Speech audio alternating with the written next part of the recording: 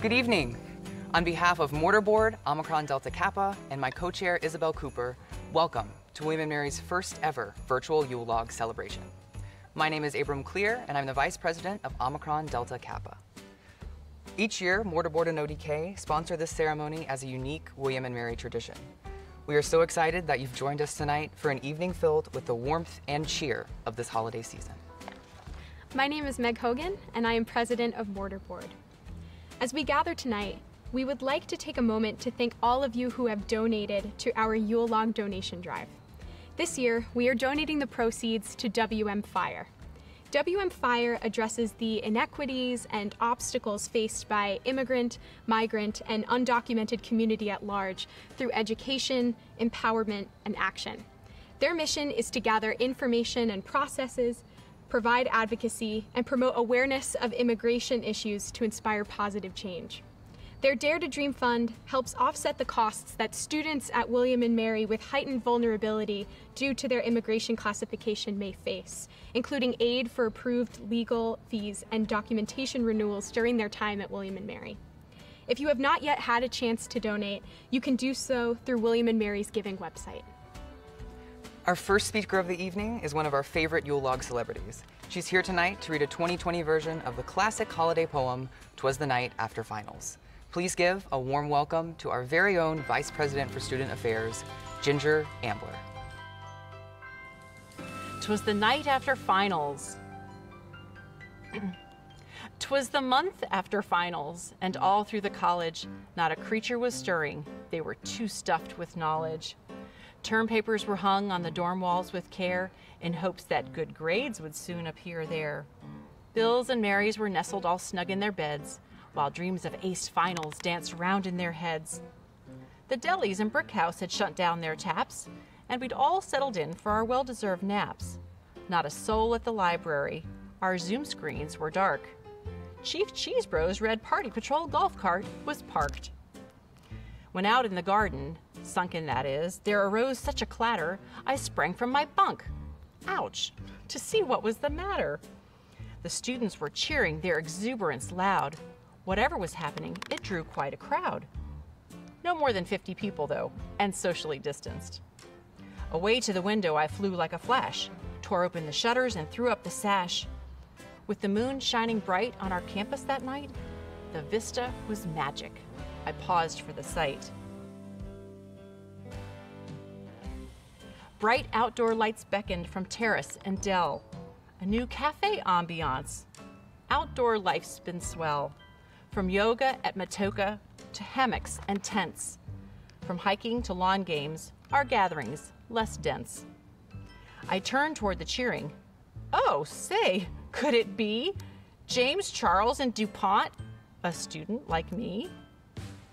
Then what to my wondering eyes should appear but a sanitized sleigh with 8 COVID-compliant reindeer. They'd all tested negative, those reindeer, so smart. A mask on each face, they flew 6 feet apart. With a fun furry driver sporting wings and a mane, hey tribe, it's our Griffin flying over the terrain. More rapid than streakers his coursers they came, and he whistled and shouted and called them by name. Now seniors, now juniors, now grad schools entire, on sophomores, on freshmen, alumni, and choir.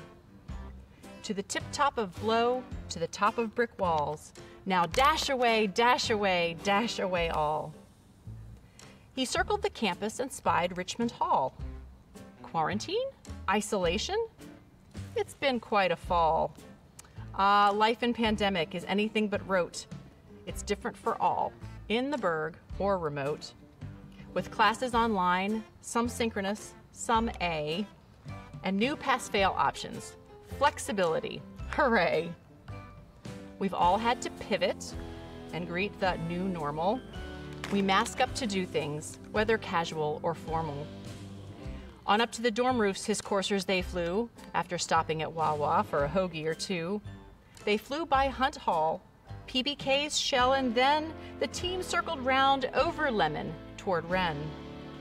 And then, in a twinkling, I heard on the roof the prancing and pawing of each little hoof, in clear violation of college regulations.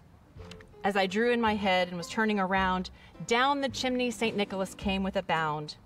He was dressed not in red, but wore green and gold. Santa swaggers with tribe pride around the North Pole. His eyes, how they twinkled, with mischief it seems. Santa dances on TikTok, and he reads swampy memes. He tried to Zoom once, all decked out in his suit. He looked great on screen. But Santa, unmute! A bundle of gifts he flung down from his sleigh, so he looked like a tourist on the outlet's sale day. He unloaded gifts he was sure that would please, some bread ends and house, and fries loaded with cheese. He smiled for our students, a better world they promote. They engage the day's issues, they speak out, and they vote. They faced COVID-19 with great courage and care. They've stayed healthy together, the best students anywhere. In the national rankings, our university's gleaming. U.S. News, Forbes, and Kiplinger keep those applicants streaming. We hold the top spots where other schools are just reaching: public service, study abroad, and undergraduate teaching. St. Nick thought a lot about his gifts for our crew. He pondered, then knew what he needed to do. He made a great banner for the whole world to see, the best university where any could be. Santa spoke not a word, but went door to door, leaving job offers for seniors and grad admits by the score. Then laying a finger aside of his nose and giving a nod, up the chimney he rose. He sprang to his sleigh, to his team gave a yell, "Ho, ho, ho!" And away they all flew like the ducks on Crim Dell. But we heard him exclaim as that sleigh flew away, "You did it, William and Mary. You each get an A. Happy holidays." Thank you, Vice President Ambler. The guiding principles of Yule Log are peace, joy, and gratitude. We invited many individuals and campus cultural and faith groups to participate in the Yule Log ceremony tonight. Additionally, members of the extended William and Mary family have decorated beautiful paper doves for this evening, offering a visual representation of the theme's role in their cultures, faiths, and everyday lives. Several student groups will reflect on peace, joy, and gratitude by offering short passages to share with us tonight. This is an opportunity for our community to celebrate one of its greatest strengths, our diversity. In the spirit of gratitude, we want to acknowledge the collective history of William and Mary as it relates to the grounds on which we celebrate tonight. William and Mary acknowledges the indigenous peoples who are the original inhabitants of the lands our campus is on today. The Cherokees, Chickahominy, Eastern Chickahominy, Mattaponi, Monacan, Nansemond, Nottoway, Pamunkey, Patawomeck, Upper Mattaponi, and Rappahannock tribes, and pay our respect to their tribal members, past and present. We also wish to acknowledge that the buildings on the historic campus, including the Wren Building where we celebrate tonight, were originally built and maintained by the exploited labor of enslaved African Americans owned or hired by the university. Indeed, enslaved men, women, and children provided the necessities that made the daily lives of the faculty, administration, and students possible, including tuition for less wealthy students. We hope that by recognizing our collective history tonight, during this special celebration of our community, we can more deeply fulfill the statement boldly put forth in the college's 1949 student handbook: who comes here belongs here. In this time of pandemic, we are keenly aware of the sacrifices made by our William and Mary essential workers to keep our campus safe and our community open. Words of thanks will never be enough, but please know all students recognize the risks to your health and the health of your families that you've undertaken to ensure we've been supported and protected this past semester. From dining hall staff and facilities management to healthcare workers, campus police, and residence hall staff, you have our sincerest gratitude. Essential workers, we take our debt to your service seriously, and we honor you tonight. Tonight, we welcome representatives from InterVarsity Christian Fellowship, Catholic Campus Ministries, William and Mary Hillel, the Hindu, Sikh, and Jain Students Association, and the Black Student Organization. Please listen as they share reflections on peace, joy, and gratitude. My name is Alexa Kelly, and I am representing InterVarsity Christian Fellowship. On Christmas, Christians celebrate Jesus' seemingly unremarkable entrance into a broken and chaotic world, a world that in many ways looks a lot like ours in 2020. The God of the universe entered the world as a helpless, vulnerable baby in a world that was hostile to him. This year, Christmas arrives in a similar time, capping off a tumultuous, terrifying, and dare I say unprecedented 12 months. It is difficult not to feel suffocated by the fear of the pandemic, the longing for justice for the oppressed, and even by the pressure of finals to boot. However, the Christmas story that could so easily wallow in its own apprehension is instead blazing and resplendent with hope and with joy. Jesus' advent as an infant is celebrated by angel and shepherd alike, reverberating throughout the earth with eternal significance. I believe the Christmas story exhorts us to not only be mindful of the joys that still exist in our lives, but to actively rejoice in them. Let us always rejoice in the time we get to spend with those we love, whether it be on-campus friends you stay 6 feet apart from, or family members you've stayed at home with or recently been reunited with. Let us rejoice in our opportunity to engage with our fields and with our studies, so that we may go out into the world and change it for the better.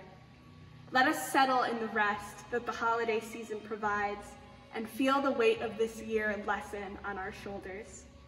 Though it is by no means easy, may we learn to intentionally find joy in the midst of uncertainty.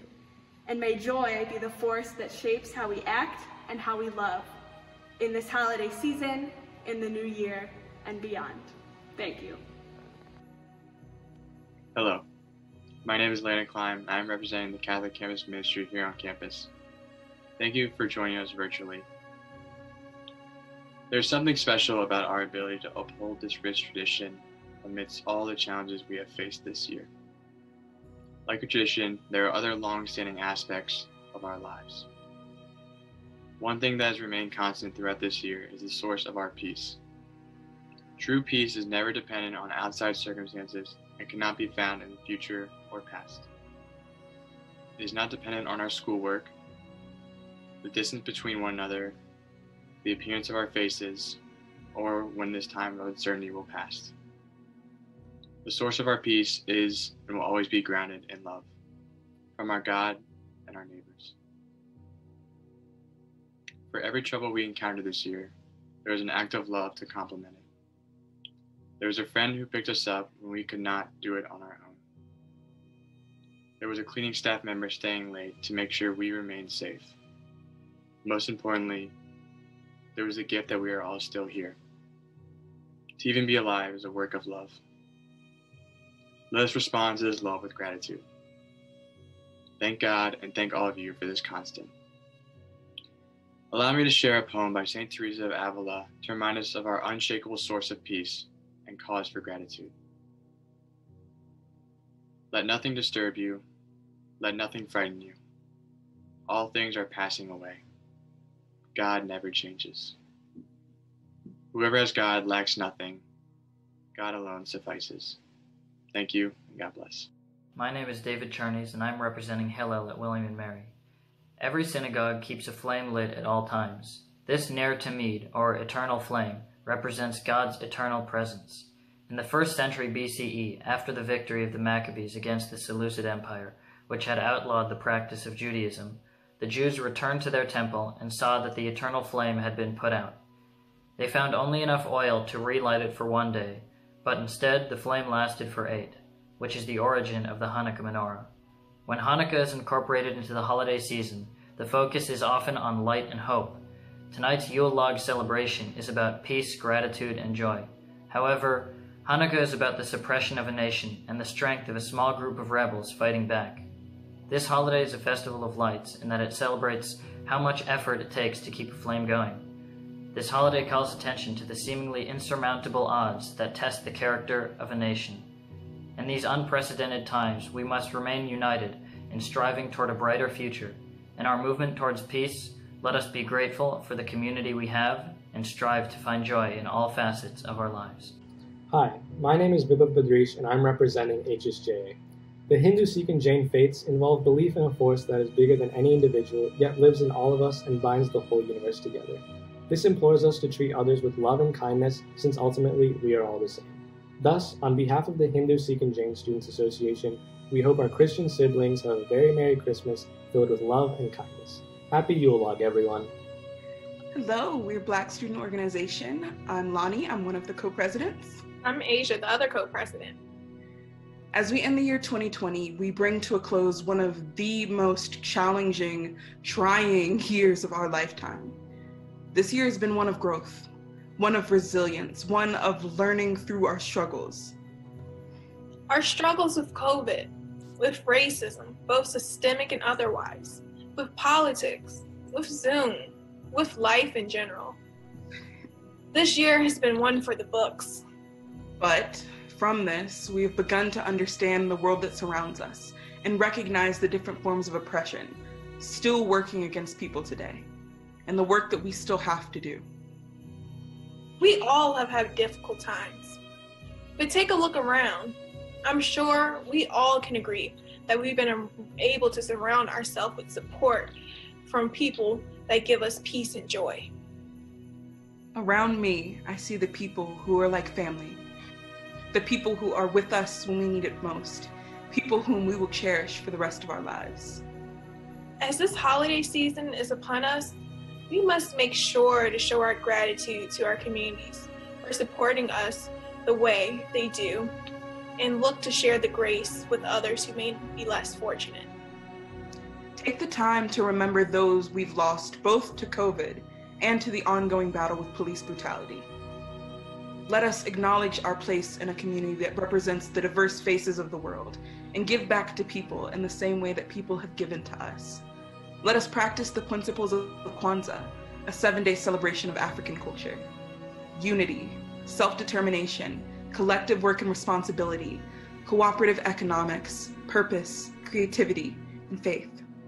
So tonight, enjoy some sweet potato pie and spend time with family and friends. Happy holidays.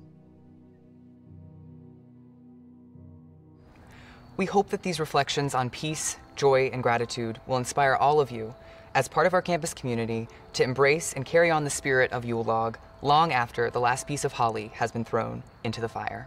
One tribe, one family. Thank you to all our student speakers. We are excited now to introduce a special guest whose tradition is to share her love of books with us each year. Our president, Catherine Rowe, selected this year's book after taking story recommendations from students, and she chooses a new one to read aloud each Yule Log. We are so excited to continue the tradition of coming together as one William and Mary community year after year to share a winter-themed story. Without further ado, President Rowe. Good evening, William and Mary.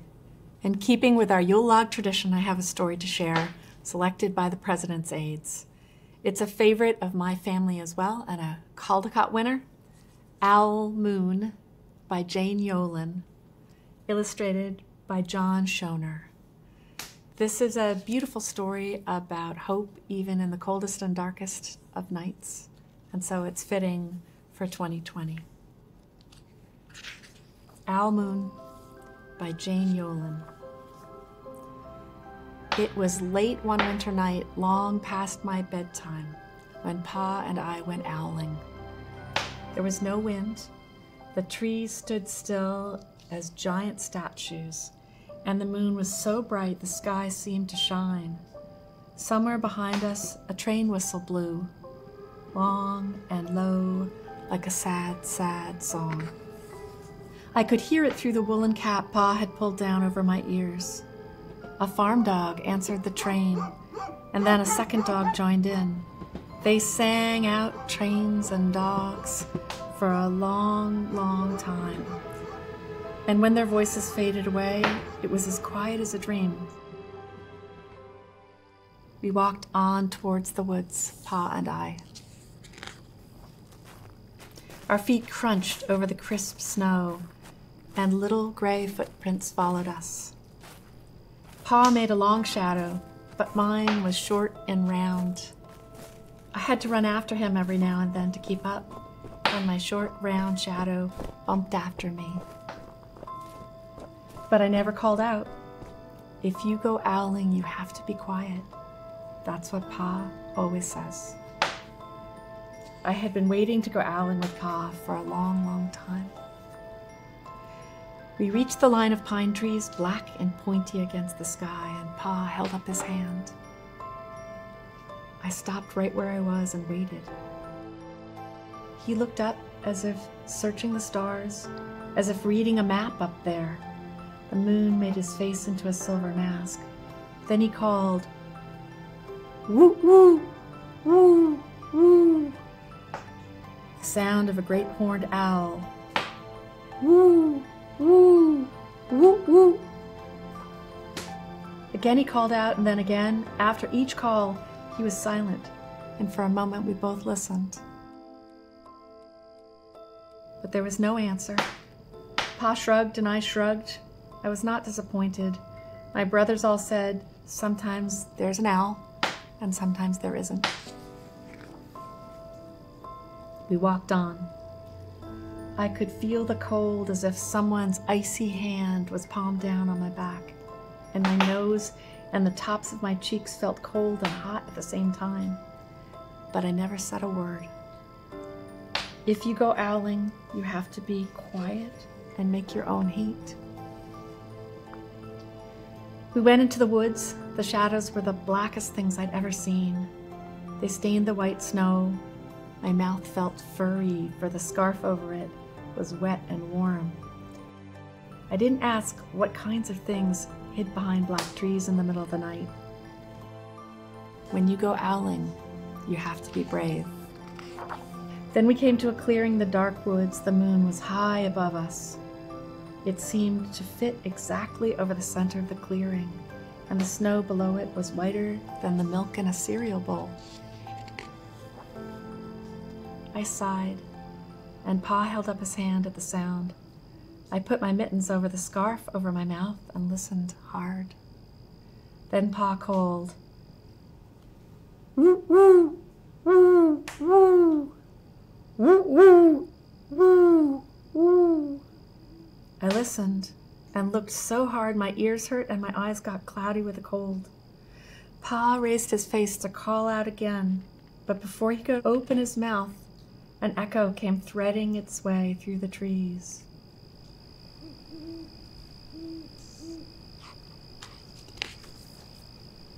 Pa almost smiled, then he called back, "Woo, woo, woo, woo," just as if he and the owl were talking about supper, or about the woods, or the moon, or the cold. I took my mitten off the scarf, off my mouth, then I almost smiled too. The owl's call came closer from high up in the trees on the edge of the meadow. Nothing in the meadow moved.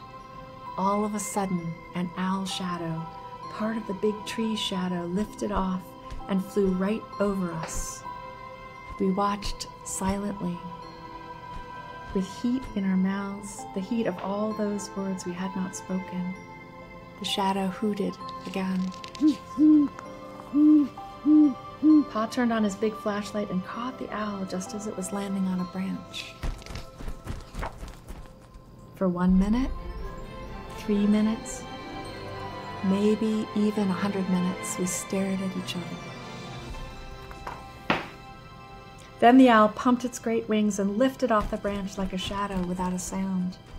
It flew back into the forest. "Time to go home," Pa said to me. I knew then I could talk. I could even laugh out loud.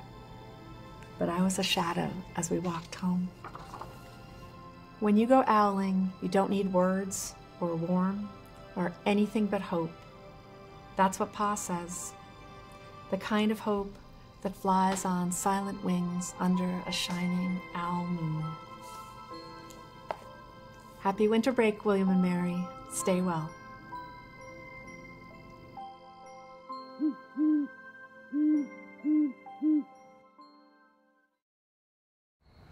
Thank you, President Rowe.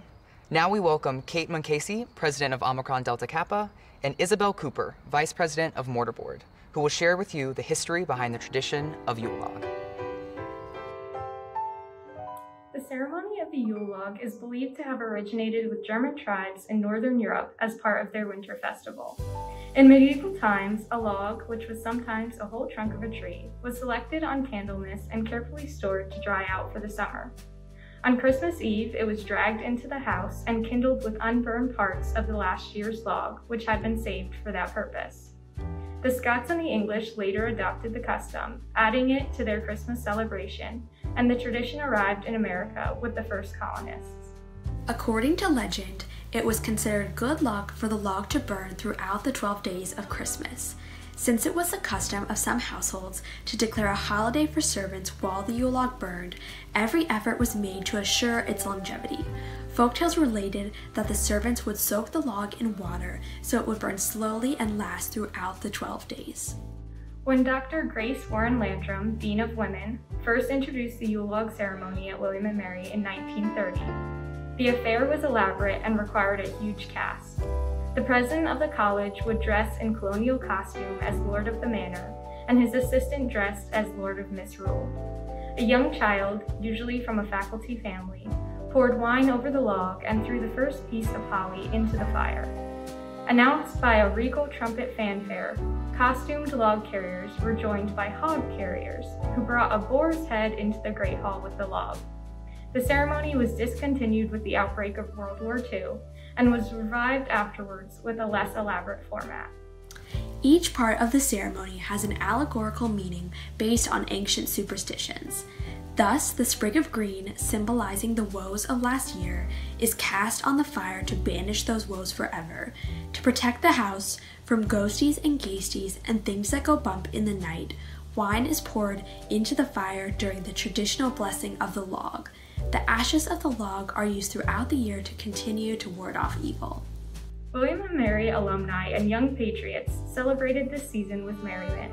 For students today, the Yule log ceremony is a welcomed break between finals, in most years, and an opportunity to gather in the holiday spirit with friends and appreciate diverse religious customs.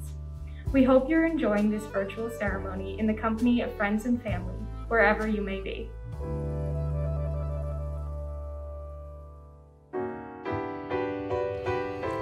Thank you, Kate and Isabeau. I'd now like to present to you a group that brings joy, cheer, and song to the college throughout the year. Here to serenade us with their Yuletide medley, I present the Gentlemen of the College. On the first day of Christmas, my true love gave to me a partridge in a pear tree. Hey, nice. On the second day of Christmas, my true love gave to me 2 turtle doves and a partridge in a pear tree. On the fourth day of Christmas, on the third day of Christmas, my true love gave to me 5 golden rings, 4 calling birds, 3 French hens, turtle doves, and a partridge in a pear tree. On the 9th day of Christmas, my true love gave to me 9 ladies dancing, 8 ladies dancing, 7 dancing, 6 ladies dancing, 5. You better not shout, you better not pout, you better not treat in a pear tree. On the 9th day of Christmas, on the 8th day of Christmas, on the 7th day of Christmas, my true love gave to me. Here we come a wassailing among the leaves so far. La la la la. 4 calling birds, 3 French hens, 2 turtle doves. Here we wassailing and their eyes bedecked with bays. Partridge in a pear tree. Just go from 11 to 10. 11's a good number. 11's a good number. Yeah. On the 11th day of Christmas, my true love gave to me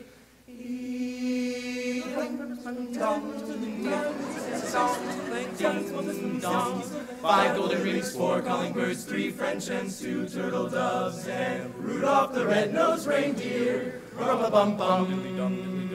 Me and my 12th day of Christmas, my true love gave to me 12 vipers piping 5 merry dance. We wish you a merry fa la la la la.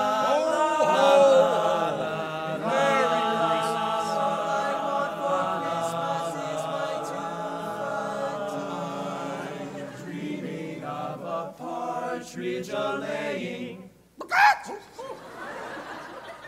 Jack Frost nipping at your nose, my nose. I'll be home for Christmas. And a hound dog in a pear tree, fat hens and a duck. Quack!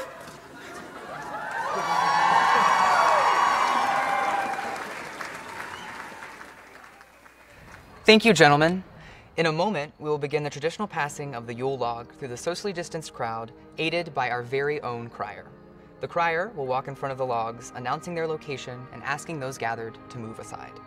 Inside the Great Hall, sprigs of holly will be thrown into the fire to symbolize the disappearance of your troubles and the rebirth of a fresh new year. Make way for the logs! Make way for the logs! Make way for the logs!